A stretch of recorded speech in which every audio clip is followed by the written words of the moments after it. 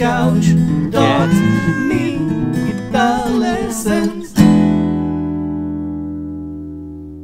Hey there, Licknriffers! Welcome back to yet another awesome guitar lesson here on Licknriff, in which we're going to explore, explain, and demonstrate the differences between fingerstyle soloing and the dedicated two-finger technique for classical guitar soloing.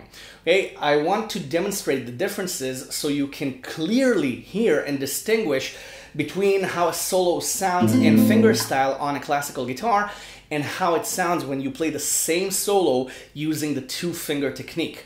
I get this question many times, especially from people who watch the classical versus acoustic series here on Licknriff. Do we actually need that technique if we can just play fingerstyle? The answer is yes, because the dynamics of the strings on a classical guitar, of the nylon strings, the dynamics are very different from steel string acoustic guitars. Okay, so while you can play, block chords, and you can play arpeggios, and you can also do the lavish demonstration and double arpeggios and dual arpeggios and tremolo techniques and whatnot on a classical guitar. When it comes to soloing, it's not enough to just use the basic hand position. Okay, if you, for example, you want to play, okay, and you play it with a chord, it's fine. But when you want to actually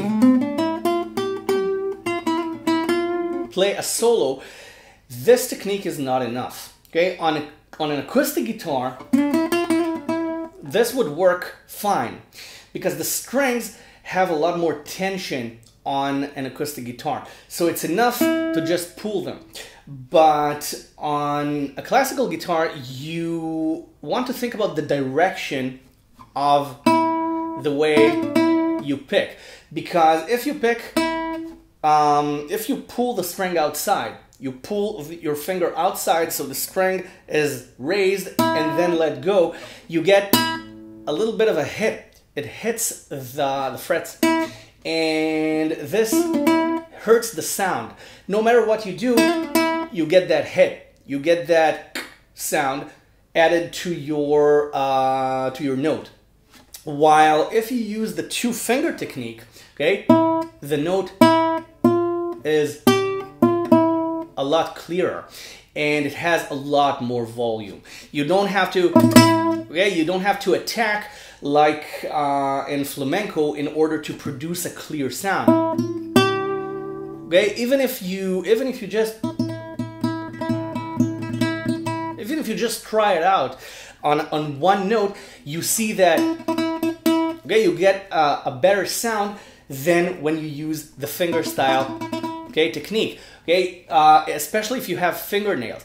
But us finger pickers, acoustic finger pickers, we don't usually have nails, long nails, okay, manicured and taken care of like classical guitar players. So you would actually do yourself a favor if you're playing fingerstyle on a classical guitar to actually learn this position, okay, of the two-finger technique. Now in flamenco, they use their thumb as an anchor. Okay, so they can attack the string and get that strong sound. Okay, and the string still does not hit the fret. Okay, because you're not pulling it outwards. You're actually picking it inwards, so it springs back outside. Okay, that's the huge difference. So, okay, can you hear how clear this sound is, especially in comparison to this? It's still the same classical sound, but the sound is more wholesome. It's louder and it's clearer. Also on the bass, okay, as compared to, or just the thumb. Okay, but the thumb has kind of the same movement because you're picking downwards Okay, and here you're picking upwards, so you're not picking outside. When you use your fingers, not your thumb, when you use your fingers, you're picking outside. The thumb goes downwards. That's why the thumb, okay, that's why the thumb produces a closer sound. But the two finger technique, okay, produces a louder sound and okay, it produces a more intentional sound. It produces the classical sound. That's the main difference. Now, if you want to play it on an acoustic guitar, surprise, if you want to play it on an acoustic guitar, you won't get the same result. Okay, because now, because of the lower action, it would produce exactly the opposite result. If you play this technique, okay, you're hitting the frets.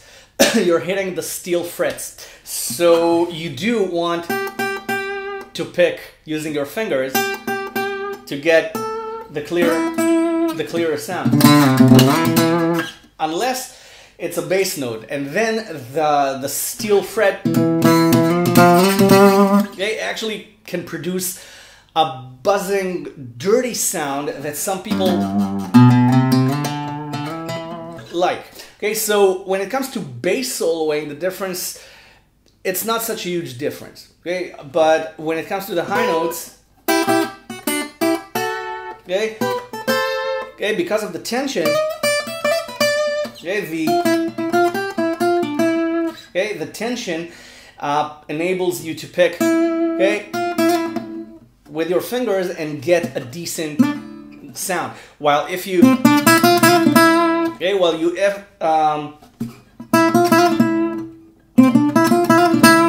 if you pick using your two fingers, you might get closer to the classical sound. Okay, but you have to be really careful to pick the string at exactly the right amount of force, so you don't choke the note. Okay, so that's my demonstration. Why? I hope you can hear the difference. Okay, I'm gonna try to demonstrate it again on the classical guitar. Okay, so again, if you pick, okay, using your fingers, okay, you get a watered down solo. You get a watered down sound. Now, you don't have much choice when you do, okay, when you do some intervals. Okay, if you do a third, okay, you might get away with it. Okay, okay. It needs a little bit of practice. I'm obviously not a classical player. I'm a fingerstyle player, so thirds might work. Okay, but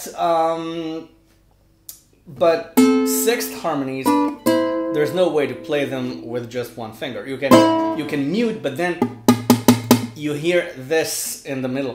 Okay, you still get that muted string, and because it's a fat string and not a thin string like on an acoustic guitar, you actually hear this noise and it gets in the way.